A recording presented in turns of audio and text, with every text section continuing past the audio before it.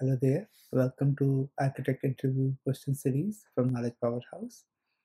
In this series, we are covering many questions on system design, software architecture. Let's go on to see our next question. Question is, what is site reliability engineering? So this is a phrase or a term that is being used very much nowadays. Site reliability engineering, what exactly it is? So site reliability engineering is a discipline that takes up the aspects of software engineering and applies them to infrastructure and operations problems. Software engineering is like quite an old term now. Everybody uses that, like software development life cycle is there.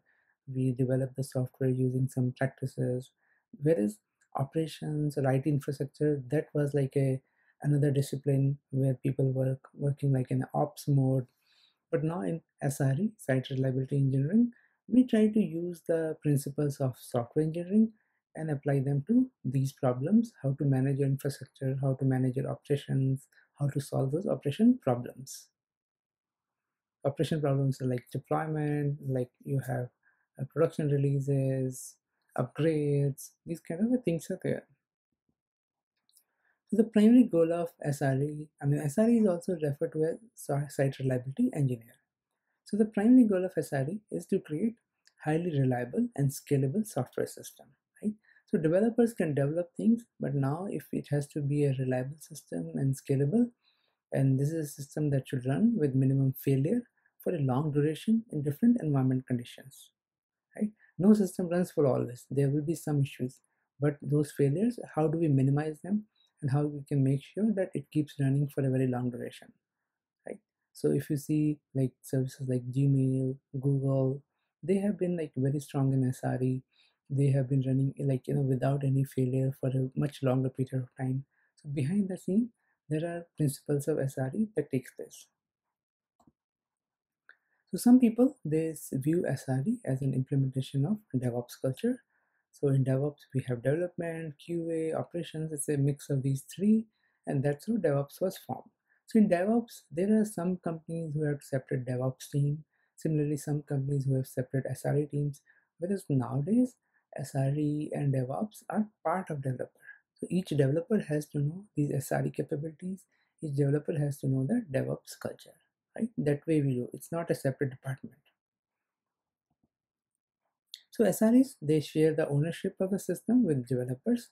So that is what now the trend is, that they sit along with the developers, and rather than focus on specific things, they work with developers and try to share that, right? And SREs, they use the development tools which are similar to the ones used by developers. So like they use similar IDEs, similar CI/CD patterns, similar agile processes. So that way we increase the reliability of the site, our servers, but we use similar tools for that. And SREs accept the fact that failure can happen. So as a SRE, we accept that there will be some failure, but we have to prepare the system so that these failures can be handled, right? So if we prepare the system, then failures can be gracefully handled and system will become more reliable.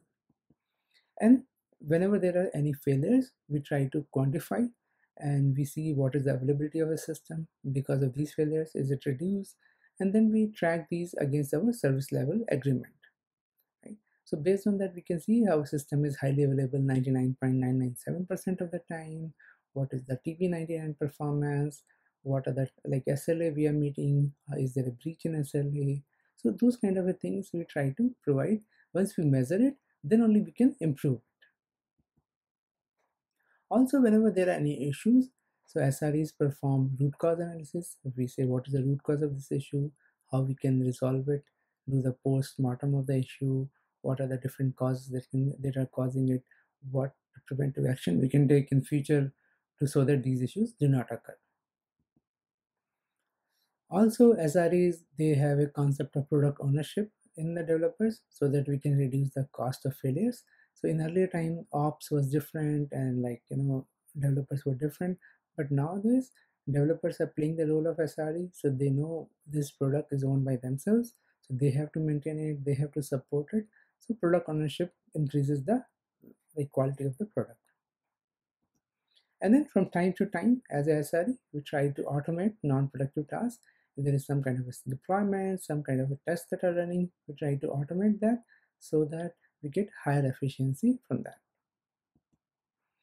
And another an important aspect here is that we want to measure everything. Like there's a latency, SLA, failure counts, right? So all those things we try to measure, because after measuring only we can know this is our current level, and then we set our higher goals to reach the higher levels. And last but not the least, that we were SREs, they work with a mindset that any system operation can be a failure. So we need to be prepared to handle those failures. So we handle it with a positive attitude. We handle it with a way that it takes the minimum impact from that failure. All right, that is all from us on site reliability engineering. If you have further questions or any comments, do post in the channel. We'll be happy to answer them. And do watch other videos on system design and software architecture. There's a good playlist on that, and make best use of this time. Thank you and have a great day, and do not forget to subscribe so that you can keep getting updates if there are new videos.